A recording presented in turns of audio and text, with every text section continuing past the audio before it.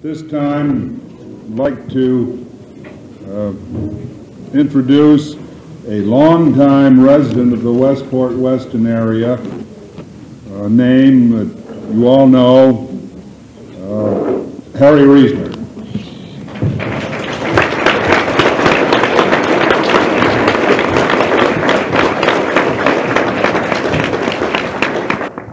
I began by saying he wasn't glad to be here, but I am, and we are running a little late, but it's a Westporty kind of thing, and I understand it's because you drank too much before I got here.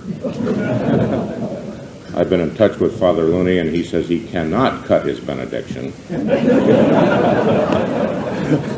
So I have agreed to cut my speech by eliminating the question period, because I don't have any answers anyhow. I am glad there's something particularly scritchy about making a speech in your own hometown. Some of it is nice. You see friendly and familiar faces out in the audience, and your wife has to listen to the speech again. But you also see people like your banker. I was touched to see Mr. Stone stand up, because he and I have been through a lot together. I dropped in yesterday afternoon, and for the first time in 17 years, I think I paid a loan instead of making one. If he can sweat it out for 50 years, I guess the rest of us can.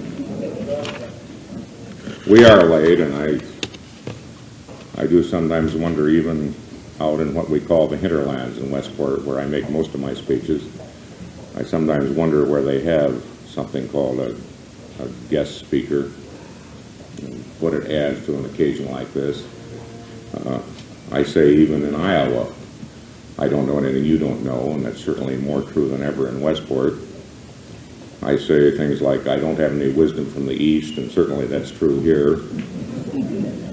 And I suppose it's just the kind of general concern we all feel, even here, even in this most sophisticated town. The general concern we feel as Americans about what's going on in the country, which we've been brooding about since last November 7th. Now, that's what I mean by a sophisticated audience.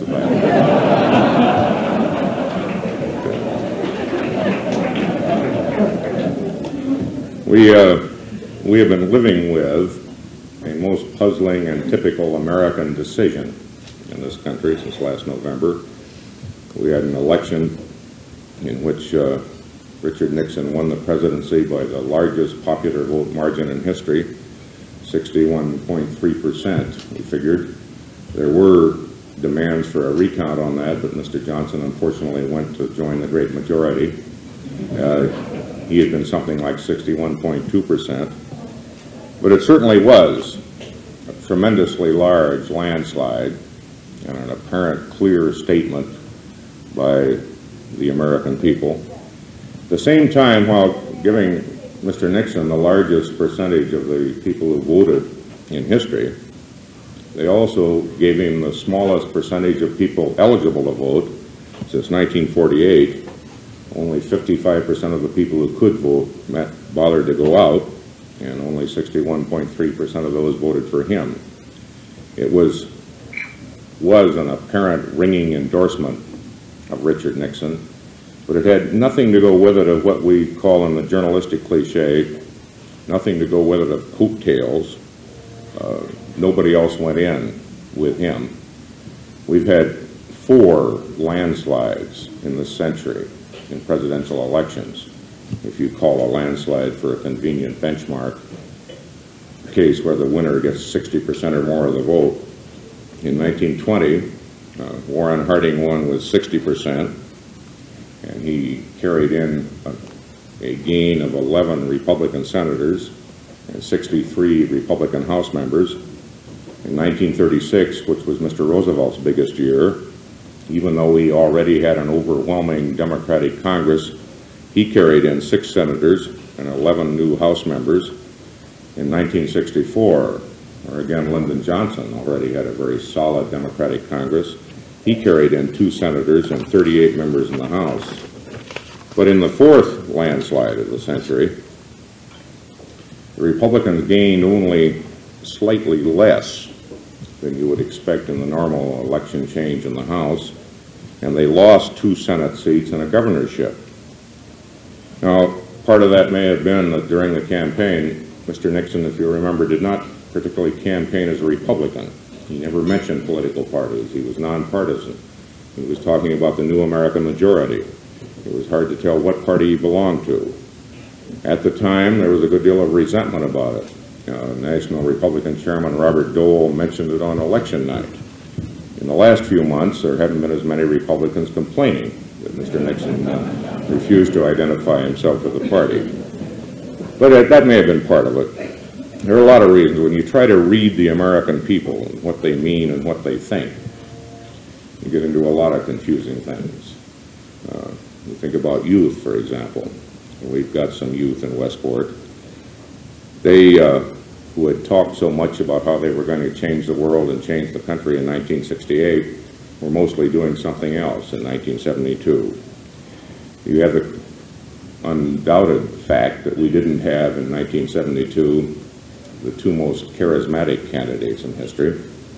I remember Art Buchwald said shortly before the election that it seemed to him that Richard Nixon still looked like the man from whom you would not buy a used car, and George McGovern looked like the man who bought it.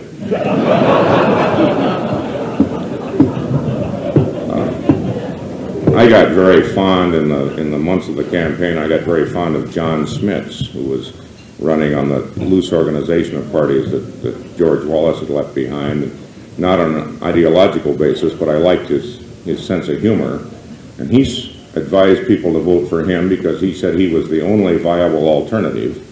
He said the only other choice was to vote for Richard Nixon, who had broken every campaign promise he ever made, or George McGovern, whom you hope to God would break every campaign promise he ever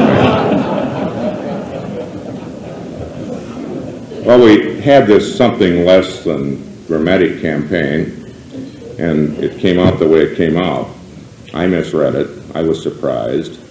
I didn't think probably after June, certainly after July, I didn't think that the Democrats could win, but I certainly didn't foresee the kind of decision we got. And I think I misread it because I was thinking of the 1970 elections when Americans, in a more traditional way, voted on an economic pattern. We had troubles then. We had job troubles. We had wage earner troubles. We had interest troubles. And in 1970, you had a situation where places like South Dakota and Nebraska went Democratic and Tennessee went Republican. And it seemed to me that that would probably prevail right through 1972, and that the tremendous economic problems that faced the country would bring down Mr. Nixon since he had not been able to really solve them. Well, what we didn't foresee was the very dramatic foreign policy initiatives by the president. We certainly didn't foresee what he did, for instance, in going to China. I remember 2 years ago, Mrs. Reasoner and I were in Ireland, and we had been out visiting the holy places in Dublin. And we got home about 3 a.m. They keep the holy places in Dublin open late. And our host had been the director of Irish television news. And at 9 o'clock the next morning, he called me and said, would you mind coming down and being interviewed? President Nixon is going to China.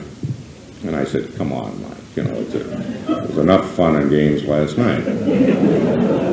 But it turned out to be true, and I did go down, and I was interviewed, and he said, what do you think this means?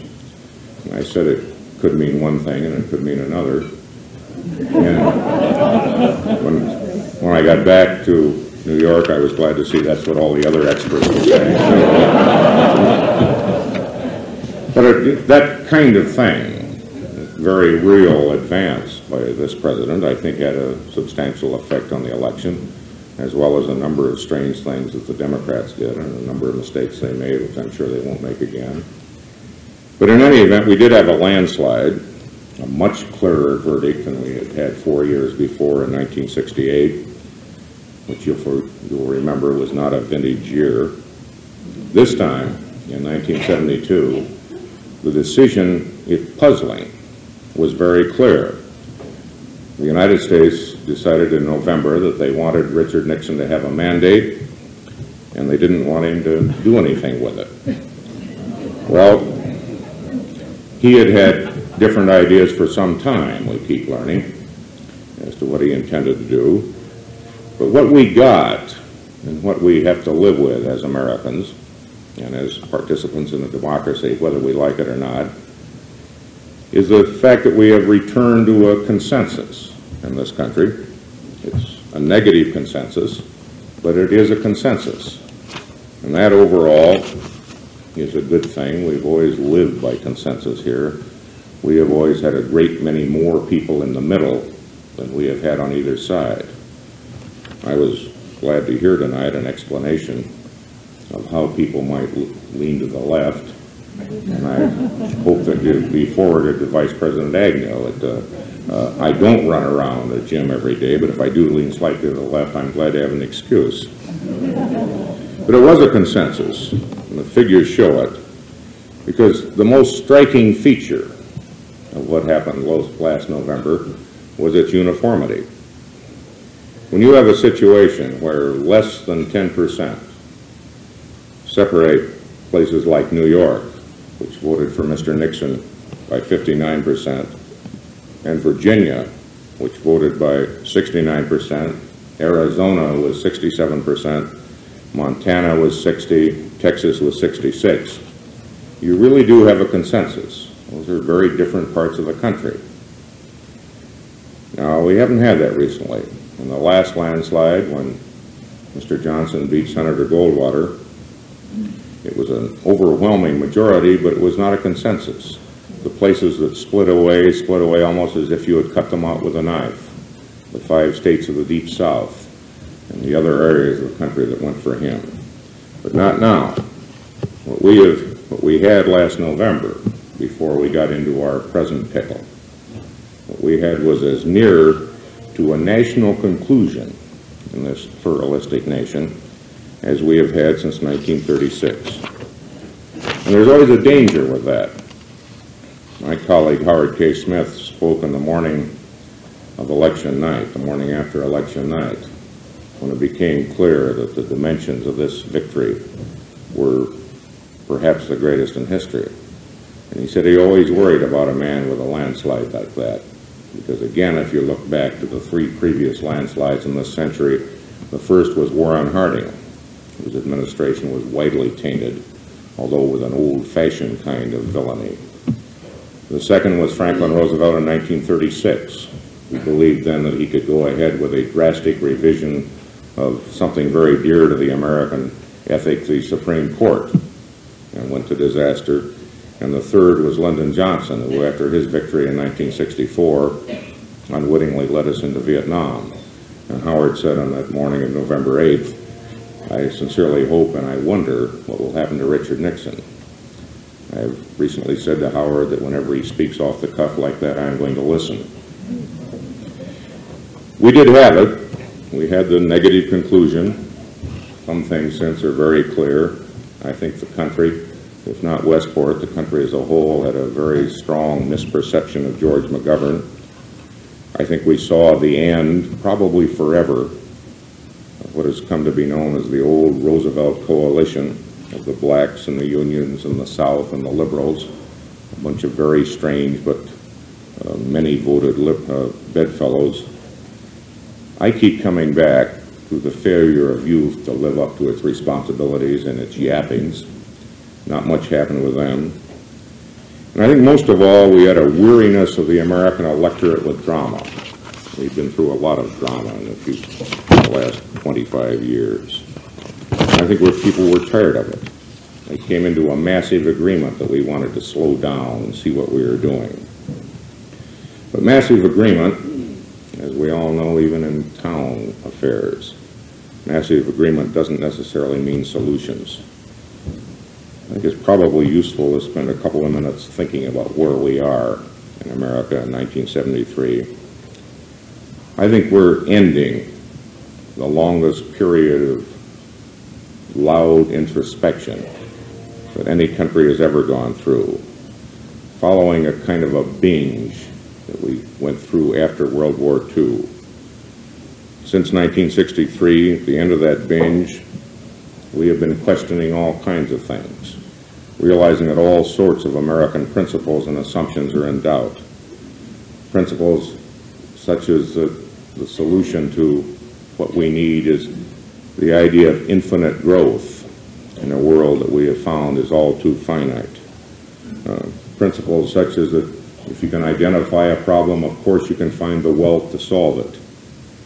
I looked up at a couple of those old headlines on the slide presentation in 1923, and I was surprised to see that even then it said Town Committee to Attack Garbage Problem. I know that was the first headline I saw in 1956 when we moved there, and I think it was the headline I saw last week.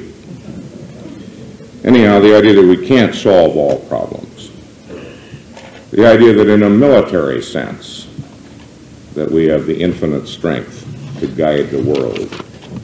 We have the infinite strength, and we found the world doesn't want to be guided. We've come a long way just in my lifetime, which is roughly coincidental with the lifetime of the Westport YMCA. I remember in 1939 when I was a senior in high school, reading articles saying that the United States was in a situation of a static economy. We were 130 million people then.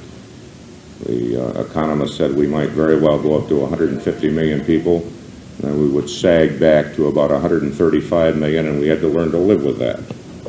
We went from that, which all of the experts were sure was going to happen, we went from that to the idea that in the 1950s, after the euphoria of World War II, that we would go on growing forever, and that we could continue selling each other things and building houses and messing up things all the way through, and continue to make more and more of our children wealthy and give them the same kind of values that we had had. It didn't occur to us that they didn't want them. And then we went from that again in the 60s to the great period of disillusionment, both in foreign affairs, where for a long time nothing seemed to go right except for Israel, and to disillusionment at home, when all of our values were questioned, when our youth was alienated, when our conservatives believed we were just completely wrecking the country, when for a period of time even the Reader's Digest occasionally published a pessimistic article. We've come from that to the 1970s, when we are looking for our heritage. And the national consensus was to slow down, without realizing that that doesn't solve the problems.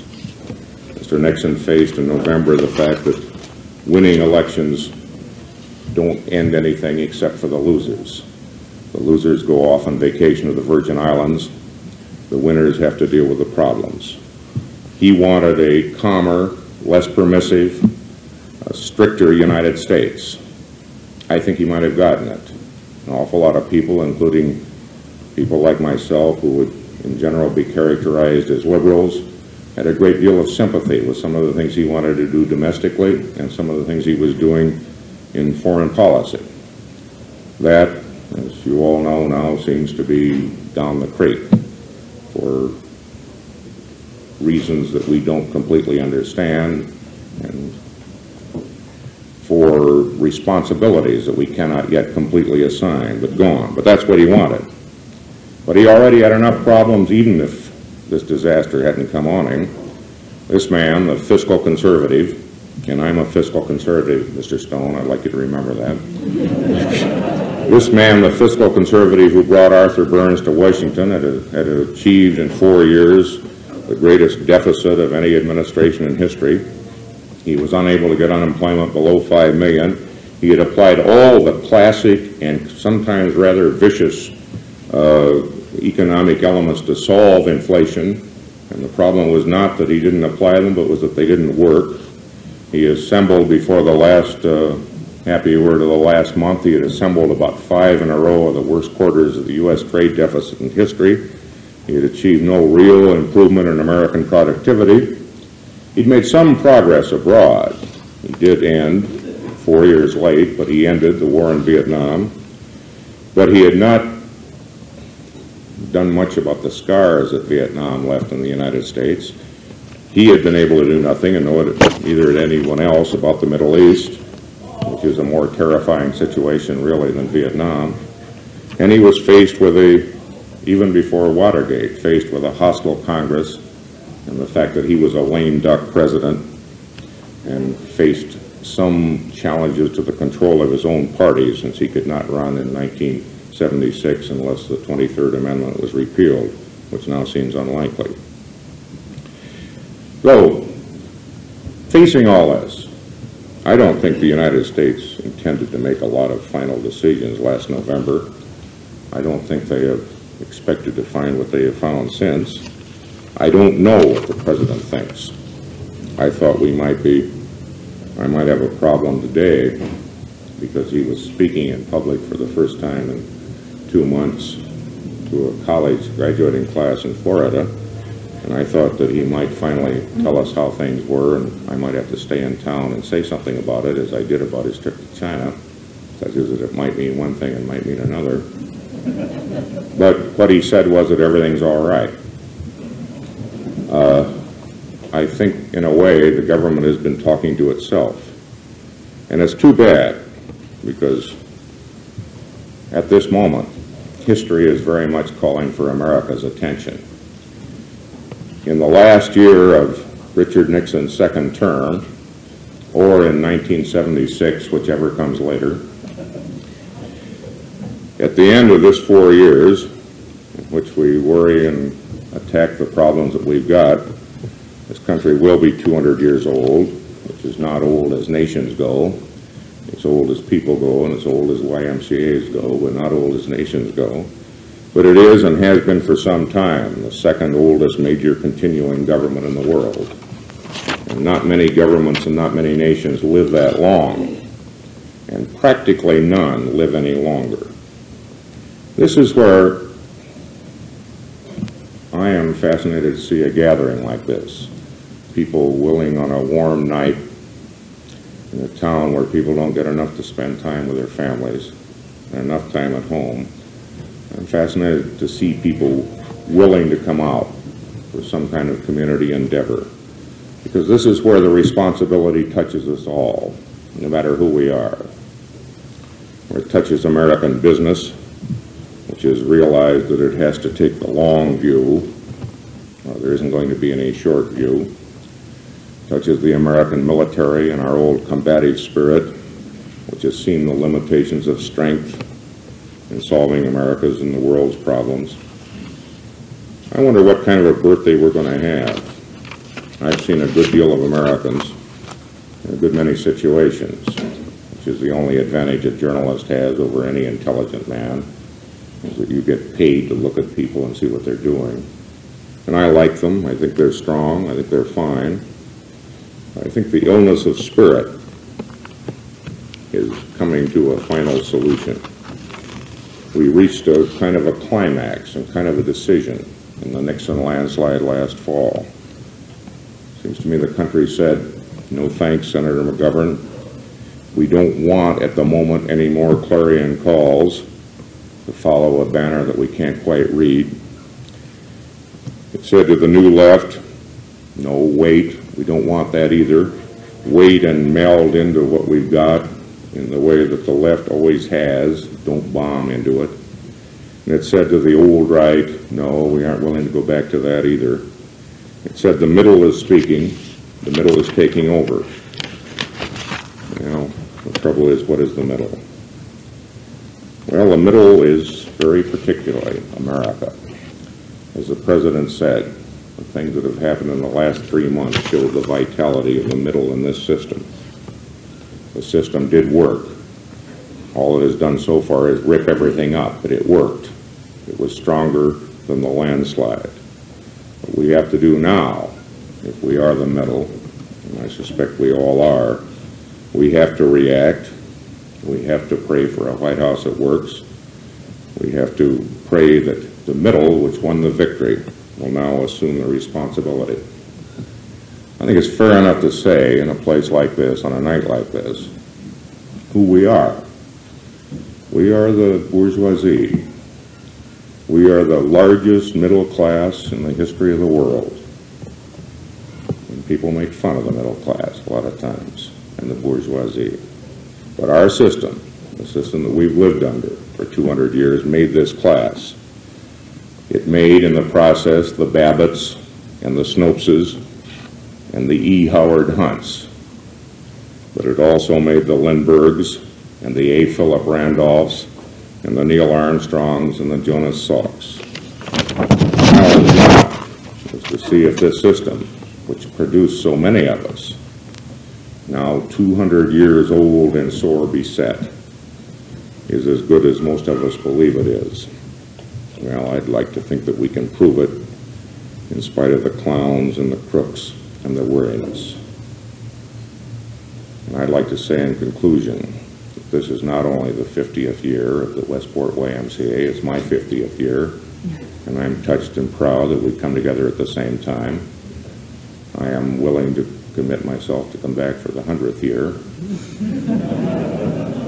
Some of us have noted that out of YMCA, which originally meant Young Men's Christian Association, is not mentioned anymore, that of the 4 names, only one survives. Now, the 3 that have disappeared, Young, Men's, and Christians, I would really object to the disappearance only of Men's. But I would delight in the fact that association survives and way survives. I think this kind of a gathering, this kind of community spirit, is the only hope we have, and I hope you keep it going. I thank you very much for inviting me here tonight.